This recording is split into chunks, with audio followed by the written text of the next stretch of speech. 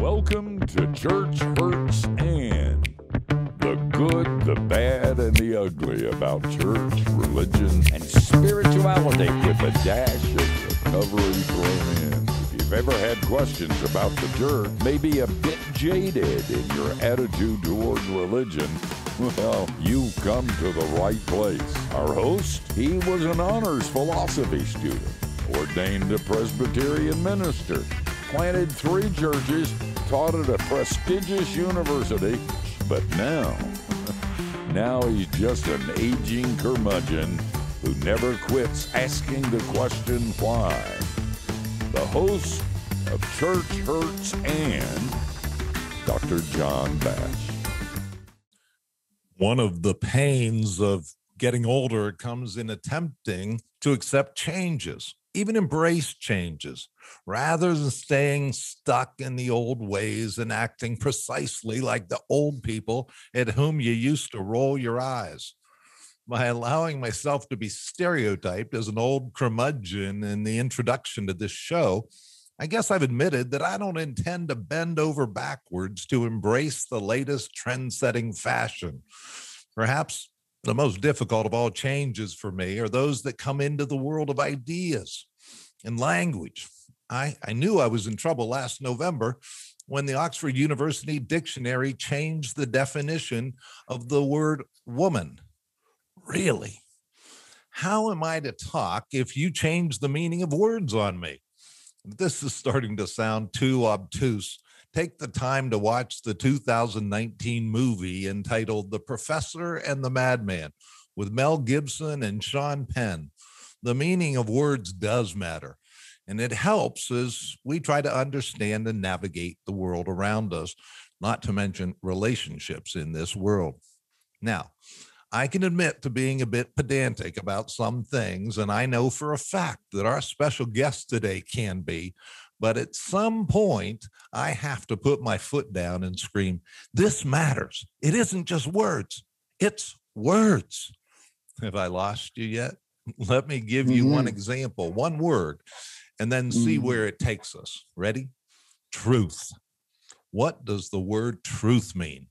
Growing up, I learned that everyone could have opinions, some more right than others, and the essence of a good conversation was exchanging ideas to learn and be influenced by others.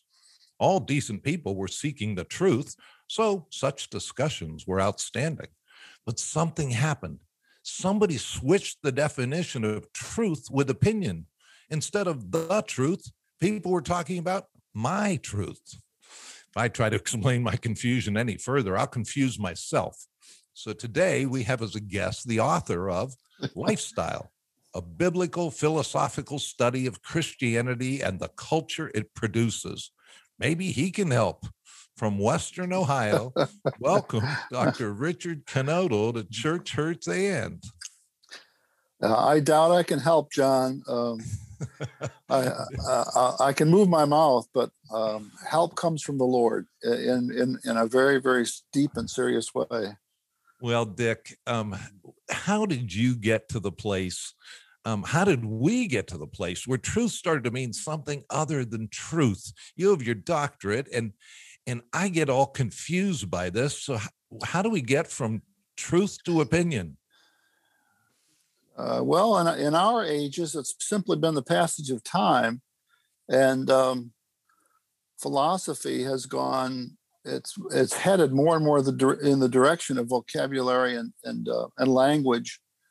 Even when we were younger, they didn't really have a view of truth either, but at least they would talk about it. But the latter half of the 20th century, 21st century, everything is language philosophy now. And what do people mean by the words, even though the words don't have real meaning? Well, I've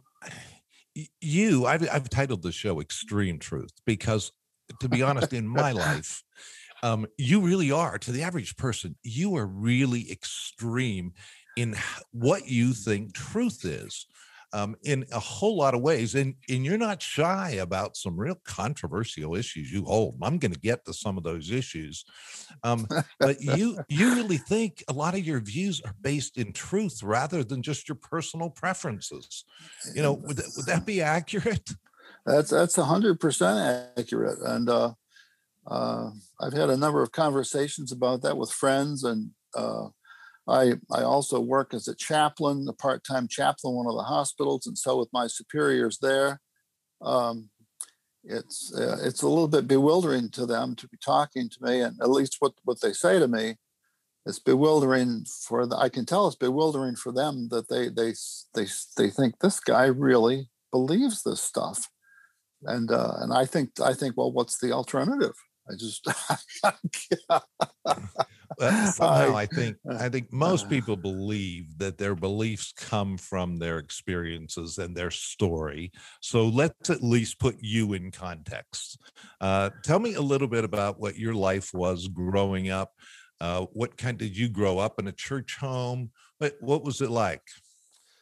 I grew up in a church home, but my parents were a good bit more conservative than the church was. So the church, I grew up in the United Presbyterian Church. It was a very liberal church, but their pastor was a man named McConaughey, and he was an older man when I was a child, but he represented Presbyterianism in the 1930s, roughly the time of J. Gresham Machen. And so he had seen all of that life experience, all that, which was very different than it was even at the time. And I was born in 1948, so these would have been the 1960s. And he was a very old man then, and but he represented. So that my parents really believed in prayer. They really believed in Bible reading. But the church was way beyond that.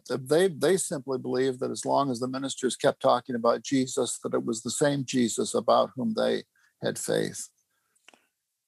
So you got Presbyterian. He sounds like was that a Scottish name there?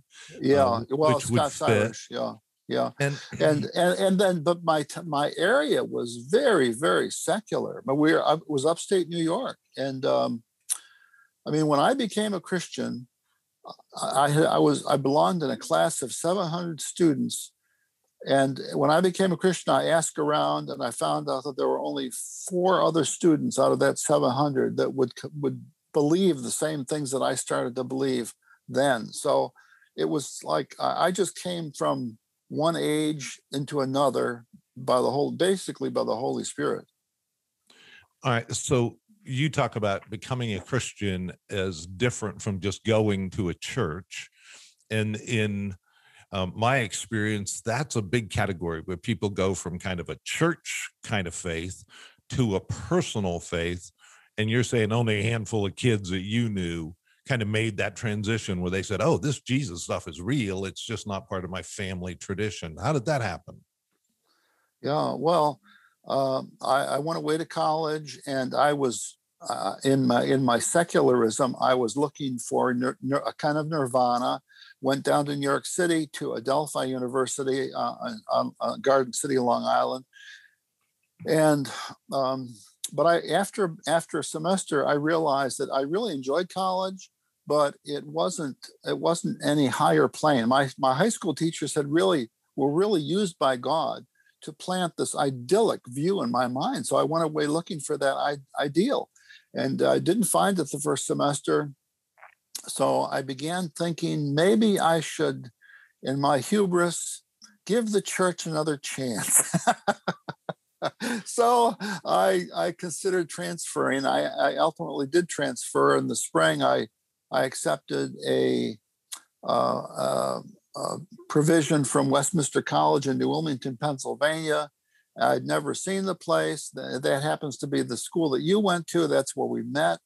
But I just thought I'm just going to try to give the church or give the God of my parents another chance to sort of put things together for me. I was really looking, I was at the beginning of my life, and I had a sense that I didn't have life together. Let's So go back to the God of your parents just for a second, yeah. because I think in church hurts. We really kind of we like to be honest about the reasons church hurts, and one of them is people watching the church change over time. They say that was truth, and now they're saying this is truth. But for some people, to go back as far as your parents is a long way, so 3 generations away. Just tell me about how they met, though, because your dad really wasn't the godly one of the two, was he? No, their family went to an Episcopal church, which was less evangelical, and but they met. It's the really bizarre circumstances. They met in a shooting gallery, but it was in the basement of a Presbyterian church in Albany, New York. Now, that just cracks me up. If you can imagine a Presbyterian church today sponsoring a shooting gallery in the basement. And this was common. Of course, this was back before World War II, and culture was very different back then. And guns were not the, if I can say, explosive political thing that they are today. And so they met there in that shooting gallery, and it was a pretty conservative UPCUSA church at the time. But I don't know if that answers your question. Yeah, well, you're dropping initials, and we have a lot of people who are not church people who listen to this. Yeah. So let's just say we're talking about typical in our lifetime. We've seen the big divide of what they call mainstream churches that pretty much as a whole have gone in much more of a liberal direction. And you ended up going so much in reaction to that. You not only became a Christian, and you became a Presbyterian pastor, but then you kept going down, and I can't even say all the initials in the church that you belong to. But I want to jump ahead. You became a pastor. You plant a couple of churches. You're in the middle of Virginia. Your church is growing. So here you are. You're not just a pastor. You're actually starting churches in a time when basically the trend is going the other direction. And life was just good being a churchman and believing in Jesus. Everything went great, right? Well, Lynchburg turned out to be kind of an explosive situation. It was a very conservative town, but I joke about it that there were 2 pastors down there, Jerry Falwell and me. And of course, people have heard of Jerry, but not Dick Knodel. But he called me his Presbyterian friend because as soon as I got down there, there was some hot political potato that was on the table, and he and all the liberal guys in town were piled up on Falwell. And I thought, well, here I am, a Presbyterian, and I agree with Falwell on this, so I'm going to go in the paper and write an editorial supporting him. And I thought that would promote a lively discussion. Well, I didn't realize anything about the politics of the southern town of Lynchburg at the time. That was just about gold for Falwell. And ever after that, he wanted to meet me, called me his Presbyterian friend after that. My son, Rich, he became a policeman. He ended up being one of Falwell's bodyguards on the Lynchburg, on the college of the Liberty University college police force. So just a lot of things happened in between there that were funny because of Falwell. And for a lot of people, that is not a credential. They say Jerry Falwell approved of you. They're going to say, oh, we got to turn the guy off. He really must be extreme to the right. And that's why church hurts, is because of people like Jerry Falwell. Yeah. And yet he gave his endorsement of you, which really is pretty funny if you know the rest of who you are.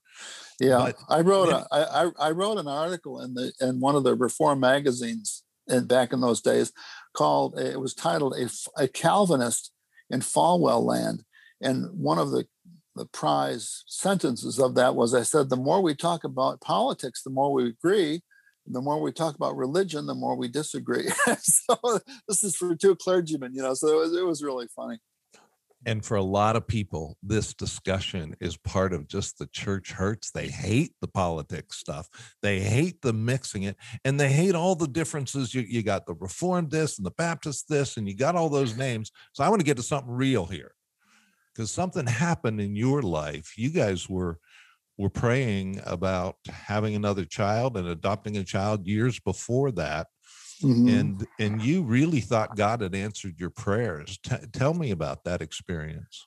Well, it was an idealistic stage of our lives. We're a young couple in our 20s, and we thought, why should we have more children than when there are already unhappy children, abandoned children in the world at this time? So we thought we would pick up one of these little abandoned kids, and then maybe have some more of our own after that. So we ended up adopting a child from Colombia, and we actually went down there. We lived down there for about a month, and it was great fun. We went.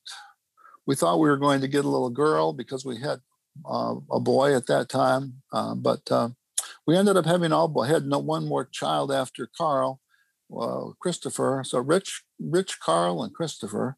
And we ended up not having a choice. In God's foreordination, I guess He wanted us to have boys, and so I'm trying to. Carl was a lot of fun, and Carl was a lot of work, and he had his own demons. Talk about that. Yeah. Almost as soon as we got home, there were signs that manifested themselves very quickly. For instance, he was mostly Indian. In Colombia, you have 3 different races represented: blacks, whites, and Indians. And then there's the intermixture. The more toward the interior you get, the more the Indian race, the native race in that area would manifest itself. So Carl had this very straight jet black hair, very thick. First time we bathed him in the tub, Susan calls me into the bathroom. She says, "Dick, you need to see this."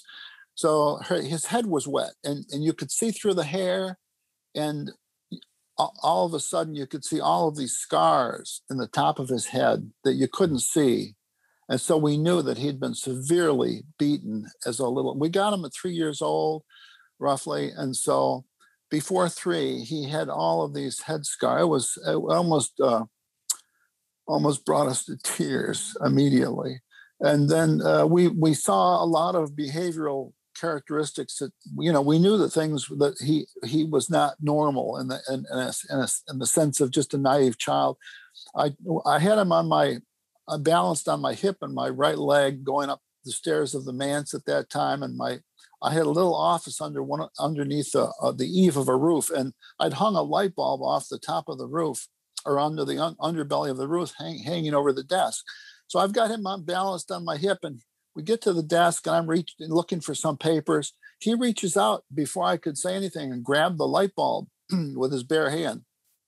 Pulled it back right away. Not a sound. Carl did not show any signs of pain, which is, of course, that's indicative of a certain psychological awareness or a bent of behavior.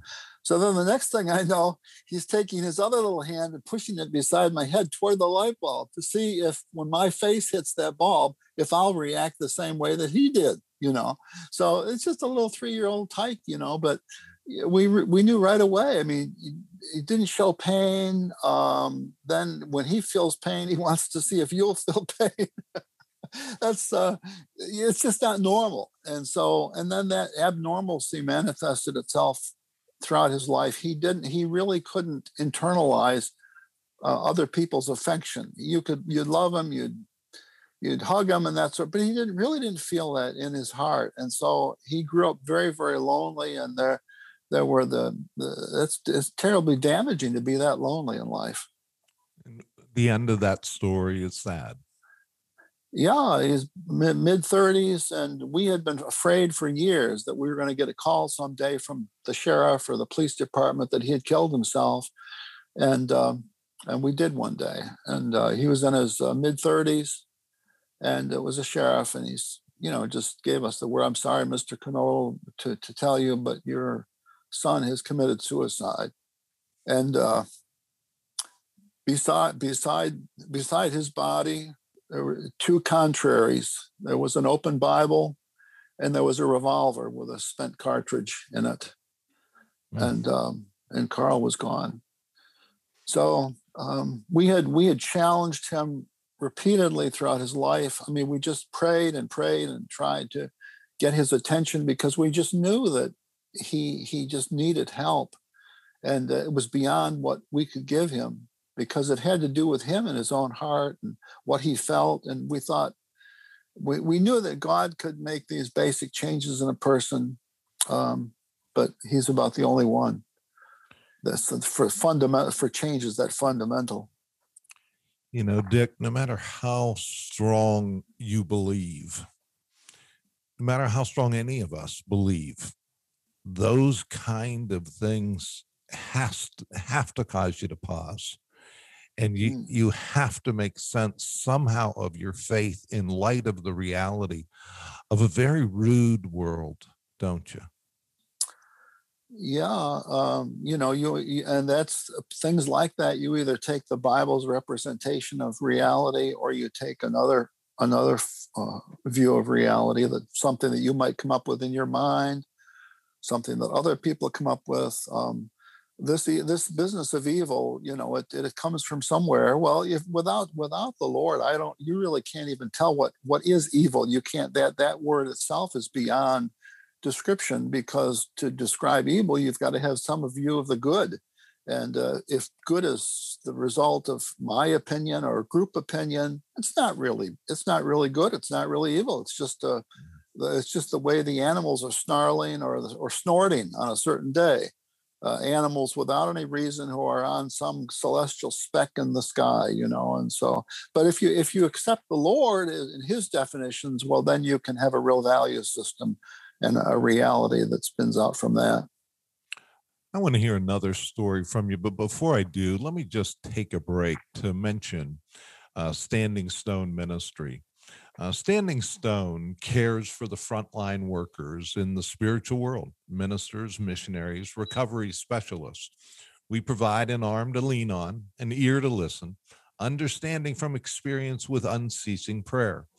This is all done with no cost to those Standing Stone, working with Standing Stone shepherds because of your faithful gifts.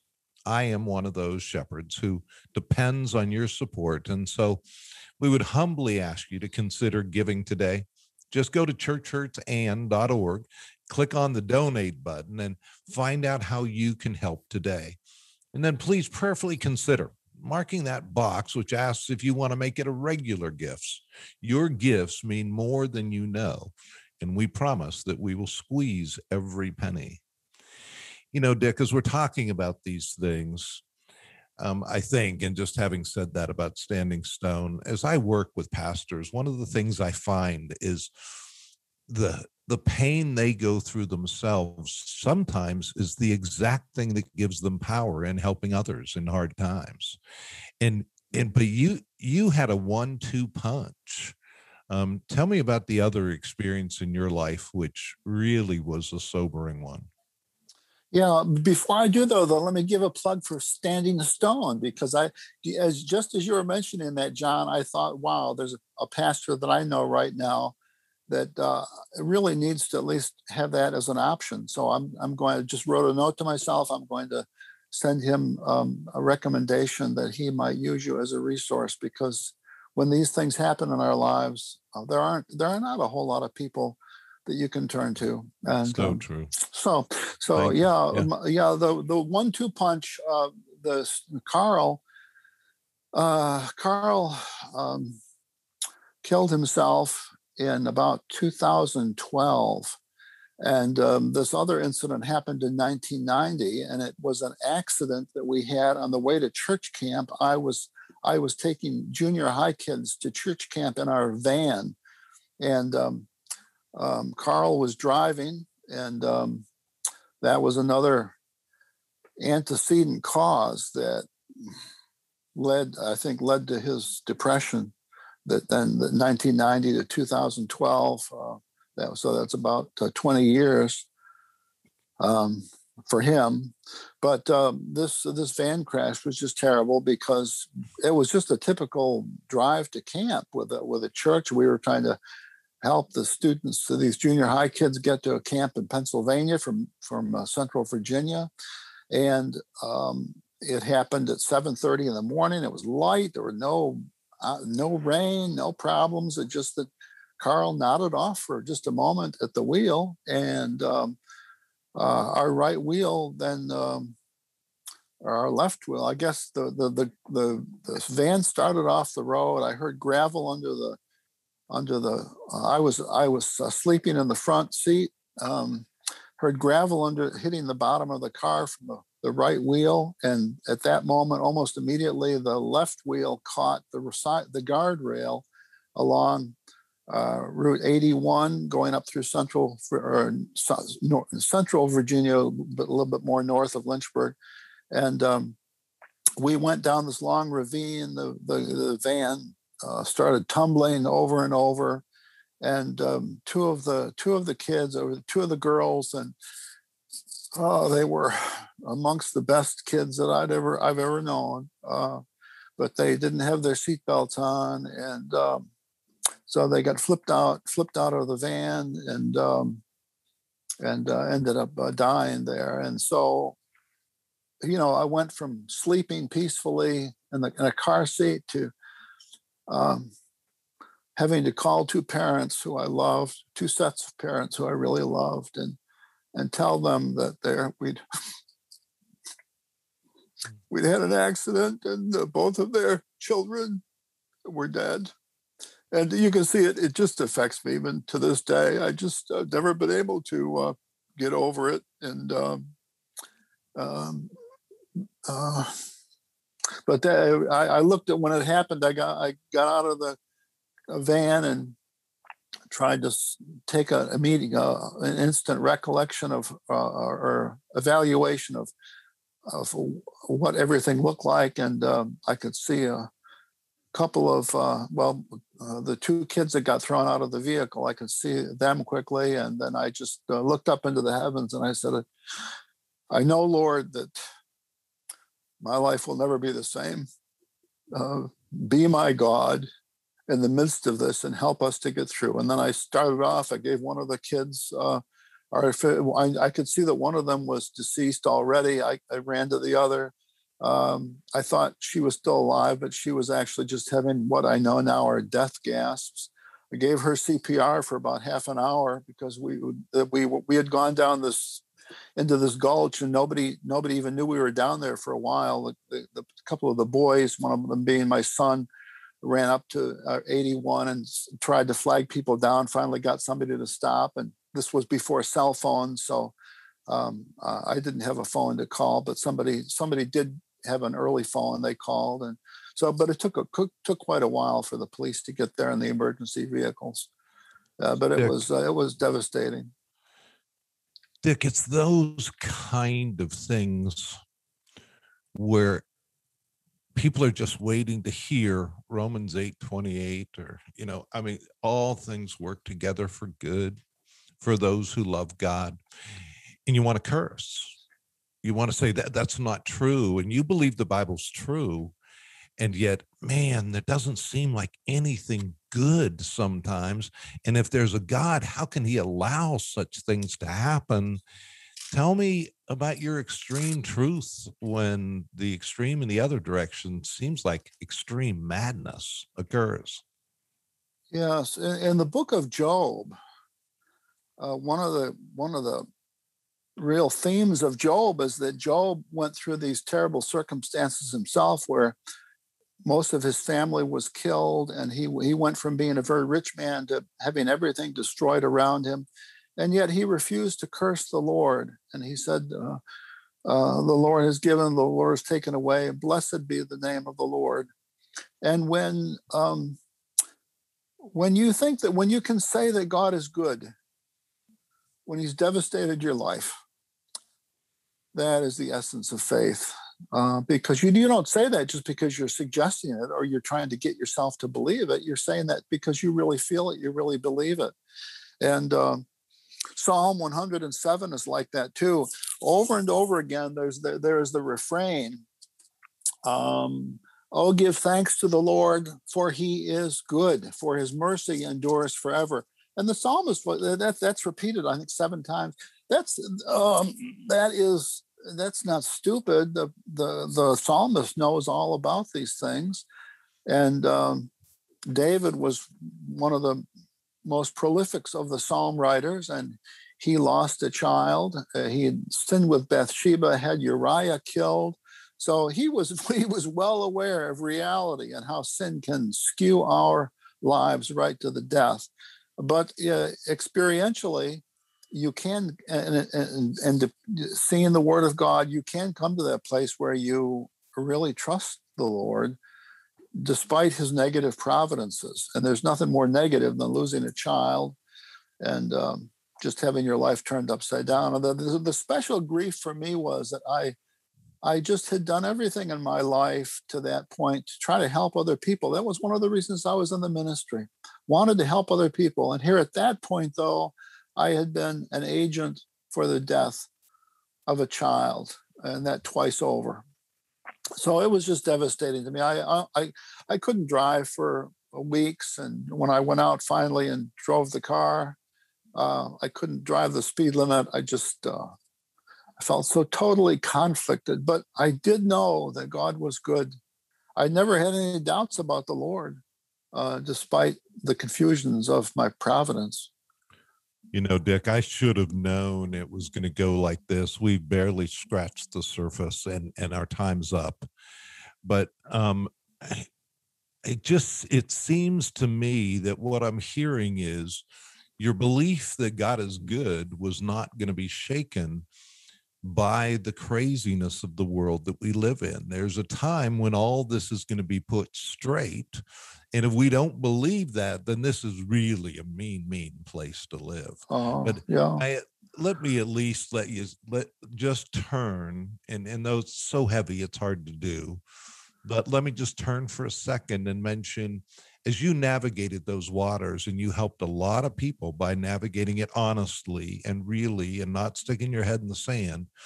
But you recently had kind of the joy, because I introduced myself as an old curmudgeon. You're older than me, and you got to the place that you actually shot your age on the golf course. Give me the 1 minute joy of that. Shooting par golf is very hard, really, and I didn't think I was going to be able to do it. I knew the older you get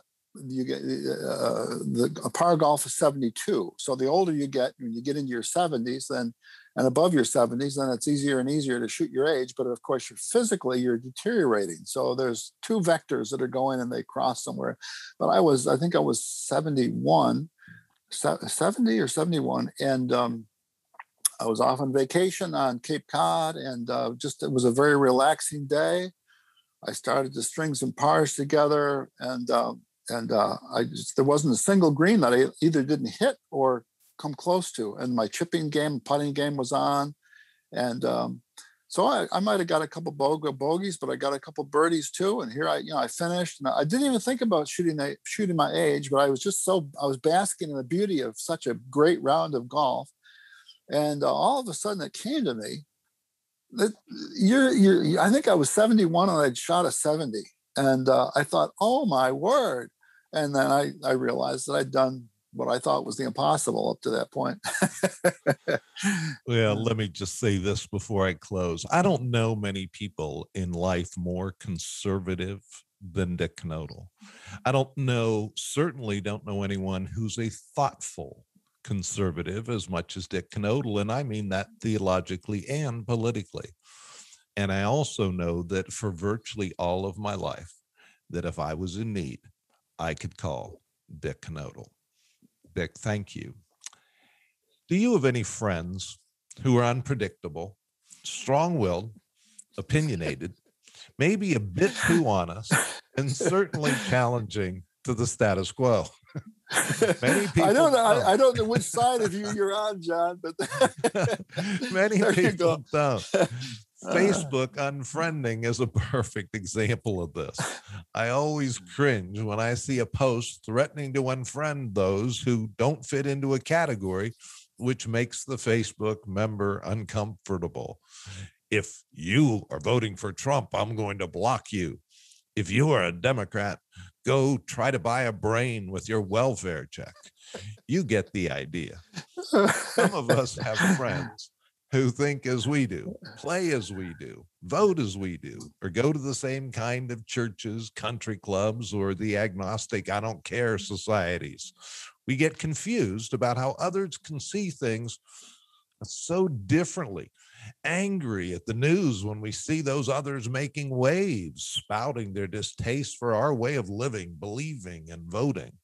Living in a modern culture that seems to want to talk a lot about people's national origins, cultures, racial identity, sexual preferences, and victimization possibilities, I regret that the discussion of ideas and truth seems to be taking a back seat. I've noticed that gravity doesn't seem to care about such things. It's real, it's truth.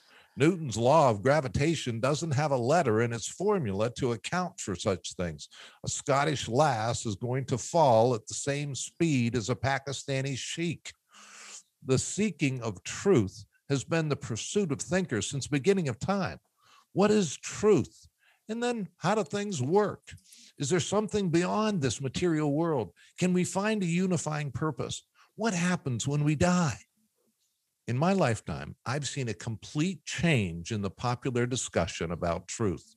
Science is viewed as the only field with access to real truth, as the dynamics of the material world are weighed, quantified, and put into formulas, and then tested with the scientific method.